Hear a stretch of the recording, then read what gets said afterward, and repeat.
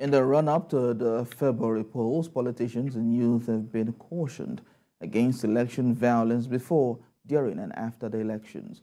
This call was made at an intergenerational peace conference and stakeholders meeting organized by Catch Them Young Community Initiative in Awka, Anambra State Capital.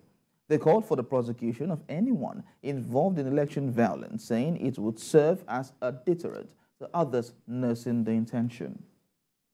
All the cases relating to elections, crimes relating to elections, violence relating to elections, none of them has survived or seen the light of the day in law court. There should be sanctions, because when all these things happen, when there are killings, when there are violence, and nobody is brought to book, it will continue.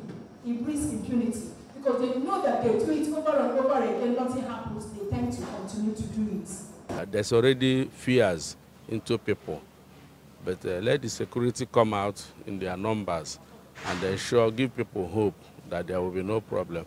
Every hand must be on deck. How?